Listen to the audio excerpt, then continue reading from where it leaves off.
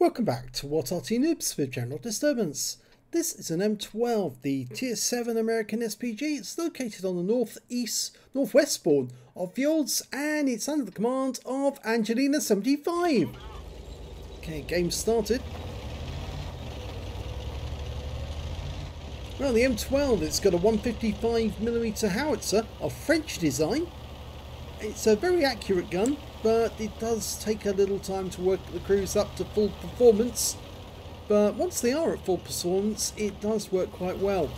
It's basically an M3 hull with a huge artillery piece mounted on top of it.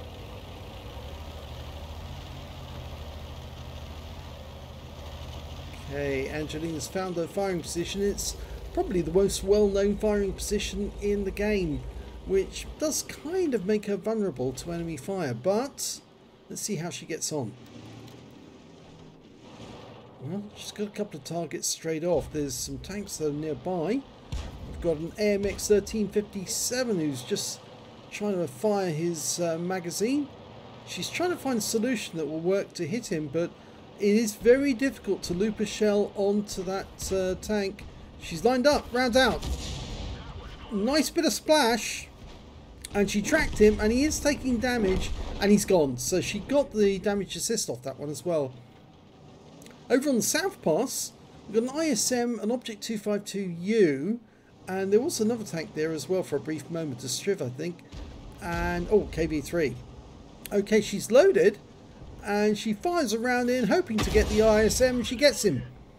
Direct hit on the ISM. Only 261, but it still counts. And of course it lets the guys on the other side of the pass know that they've got Arty hitting the guys who are trying to stop them coming through the pass. She's loaded. She's got another one in the breach. Rounds out. That one hits the rock face, I'm afraid. It hit the rock face premature to actually getting to the destination. Yes, it's a very difficult shot over the top of the rocks. Now, you don't get a whole lot of ammunition in the M12, I'm afraid. It's only 20 rounds. She fires another one in, and more than just basically stuns all of them there, which is useful because it slows them down, slows their reloads, and makes them susceptible. Okay, we just saw an enemy tank die there in the south, but she's going back to the southwest corner, the South Pass corner, because there are still tanks there, and they're the only ones she can shoot at for the moment. She fires a round in.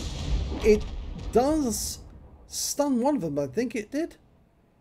But she's now selecting, well, she's having a look at the western pass. She can't hit that, oh, the eastern pass. She can't hit these guys though because the rock face is in the way. So she's going to change position. She knows what the P in SPG stands for. It means propelled. And the ideal thing to do under these circumstances is to find a new position where you can get shots on those enemy. And sometimes you can actually do that by going up through these little passes here, these chines, and shooting up at the enemy. It's not the usual place for Arty to go, but it actually does sometimes work. And it's quite surprising for the enemy if they get hit by an Arty round. That's good. Okay, this is good. Now, the Steel Waffenträger is the guy who's actually doing the spotting for her. Unfortunately, from this current position, she can't hit the Indian Panzer because the rock face is in the way. She needs to change position again, get further south. It's more risk, but it's worth it because you might be able to get shots onto that guy. Okay, she can shoot up over this rock here into the enemy. She's gone to the aim. Has she got a shot? Yes, she has. And she can hit him. The rock face is not in the way now. She's marked the ground to tell her teammates that's where I'm looking. She just needs to find out where he is. And there's the T-25-2. Rounds out. Lovely shot. 303 right into his rear. He's a lightly skinned tank destroyer. And so that one did quite a lot of damage. The next target's the Indian Panzer, who just took a whopping great hit from two tanks.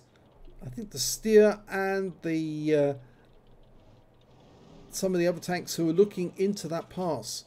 She's lining up a shot. As soon as he comes back again, she fires a round in anyway. I think it went a bit long, actually. Oh, no, but she stunned him.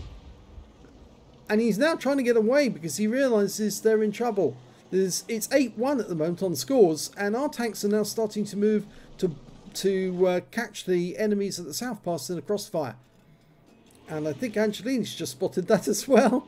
But from her current position, she hasn't got a shot on those guys, but she might be able to get a shot on the enemy if they come around that corner. Just waiting for them to appear.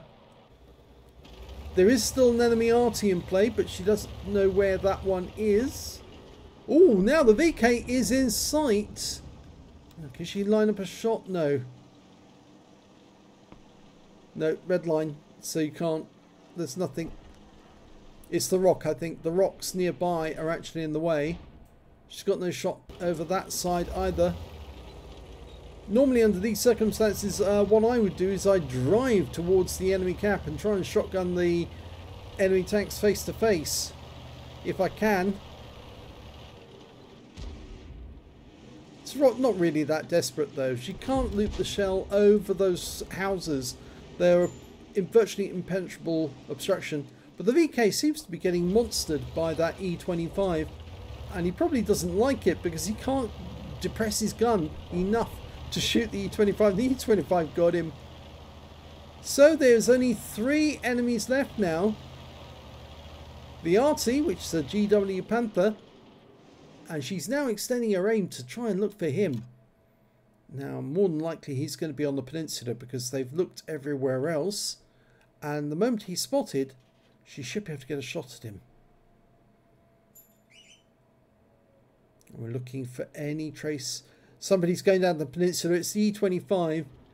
Be nice if you could get some damage. There he is. Lines up the shot. And rounds out. Direct hit. Oh, big hit. 318. Makes it an easy job for the E25 to get the kill shot. That was a good one. And there's only 2 enemies remaining now. So the good thing to do would be to get into a position to shoot up the eastern pass at them. I don't think they're going to go to our cap, and it would be pointless anyway because we would win immediately by capping out. There's only 2 left, but nobody actually left the other side of the pass covered, so the enemy might retreat in that direction. They probably think that there's enemy coming down towards them. The E25's gone up there to try and find them. I think he will chase them regardless of where they go. Angelina's setting herself up to get a nice little shot. Unfortunately, they have retreated far enough. Oh no, she's going to get another shot on that E25. And in fact, she's probably the only one who can hit him. Yes, big hit. And go for another one. Can the E25 get the kill on the E25? Yes, he can. That means there's only 1 enemy left. It's the Indian Panzer. And we've capped out. So that's the end of the game.